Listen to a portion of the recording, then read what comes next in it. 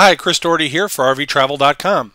I replace a lot of circuit boards and electrical components in RVs, and people ask me what can they do to help prevent this. Well, there's a couple of tips for you. First of all, when you go to plug your RV into the campground pedestal, make sure all the breakers in the campground pedestal are off first. Don't turn them back on until you know that your RV is plugged into the campground pedestal securely. The second thing you can do is to get yourself an RV surge suppressor. Now, there are varying models available, including ones that are built into your coach and other ones that you can plug in line.